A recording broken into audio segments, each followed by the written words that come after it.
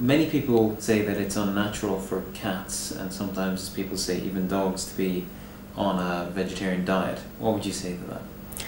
That's a really interesting claim, and we need to have a closer look at that claim.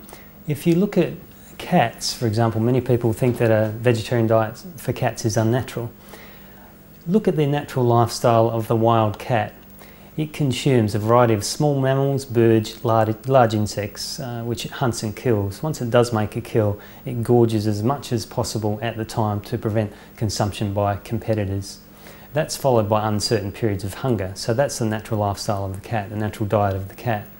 So today's house cat is maintained on a diet comprised of cows, sheep, pigs, fish, a variety of species it would never normally eat, which are packaged up into tins or dry kibble forms, fed at predictable times every day. It's quite clear that the natural lifestyle, natural dietary regime of a cat bears no resemblance to an actual natural diet in the wild. Now, on top of that, we add in a variety of potentially hazardous ingredients, a variety of slaughterhouse waste products that are considered unfit for human consumption. A whole range of hazardous ingredients go into these diets. They may be antibiotic and hormonal residues and so on.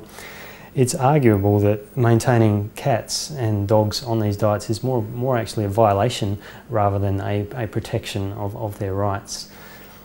You can also argue that any temporary discomfort a cat or a dog might or might not experience in transitioning onto a vegetarian diet is of far lesser ethical significance than the very profound animal welfare issues experienced by farmed cows, sheep, pigs and other animals that actually go into these diets, into the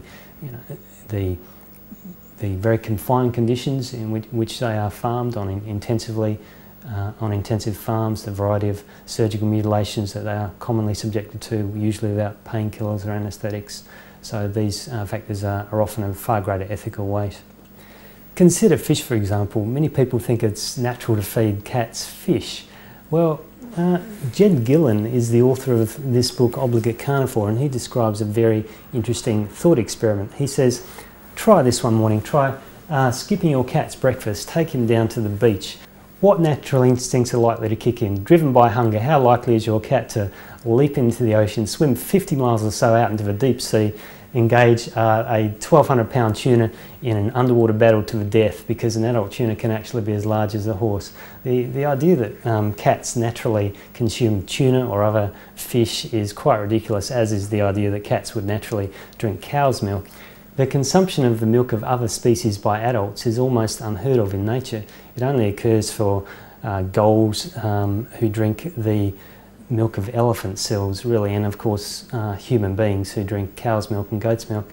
The fact that cats do quite often enjoy cow's milk and enjoy fish and all the other unnatural ingredients that they are maintained on simply demonstrates their ability to actually enjoy and be healthy on a wide variety of ingredients which are completely unnatural to them, and that also could apply to vegetarian diets.